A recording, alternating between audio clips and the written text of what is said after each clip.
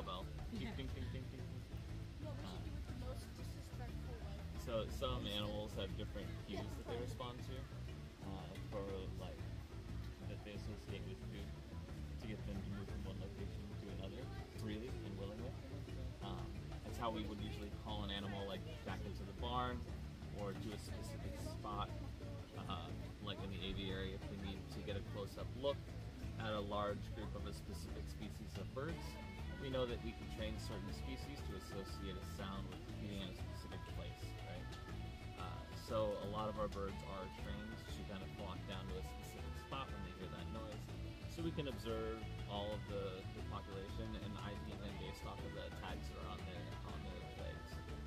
So they have these little ID tags, the different colors, and based on the different color, we can know which full combination of colors on the ID tag.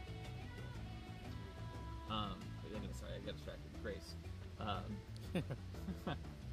Back on track.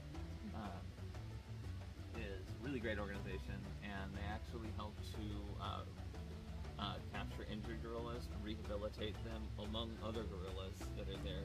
If gorillas have to be caught up more than twice, like a third time, they may be deemed unfit for release, and they just kind of live out the rest of their days happy and healthy in this like essentially like 1,000-acre like type of environment. Like it's massive. There's hundreds of acres there that they have for these gorillas in that facility. You gotta look at pictures of it. It's fantastic.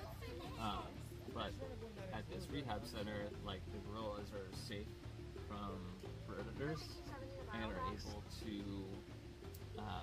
get back to full health, strength, and then go back out into the wild to do whatever they need to do. But they get to be rehabbed with as minimal human interaction as possible. So that way they still maintain that, you know, people need to be avoided and not people I can use them to get what I need, right?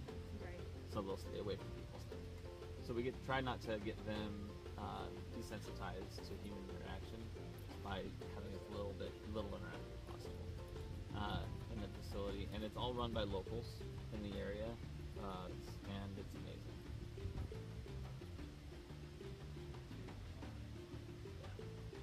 And things like the Disney Conservation Fund will actually fund projects that for Grace. If Grace wants to apply to do a specific thing and they need money for it, they can put in a grant submission to the Disney Conservation Fund and be partially or fully funded for a certain project. And any nonprofit organization that has any kind of conservation mission or something related to conservation that they want to achieve can put in a grant submission to DCF.